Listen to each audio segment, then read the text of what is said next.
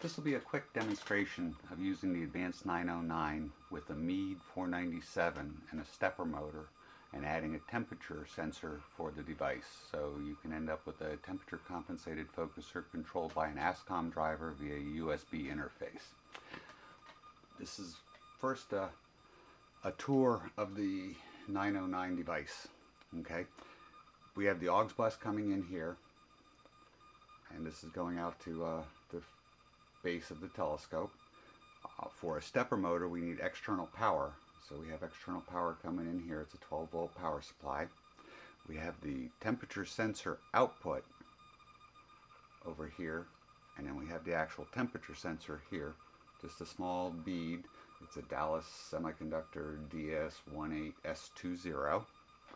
Okay, we've got power out to the stepper. It's meant for a unipolar stepper, and so we've got power out to the stepper. We've got the 4 phases of the stepper coming into the board. They plug directly in. A little 4-pin header provided there. One of the other things here is we'll have the reticule turned on.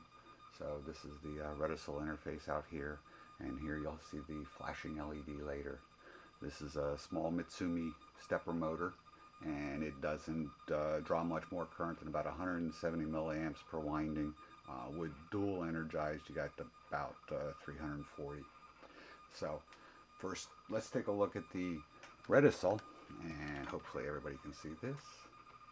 So here's the reticule set. We're going to start the reticule flashing, and we'll set the intensity of it, and let's jack it all the way up.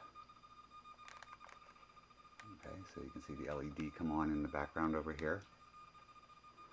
And we'll go back to the rate. Let's start it flashing. We'll give it a 9, which is the fastest rate. And then move back up here. We'll drop down to the duty cycle. And 50% duty cycle will make it half on, half off. We can modify that. We can have 1/10 on. We can have 9/10 on.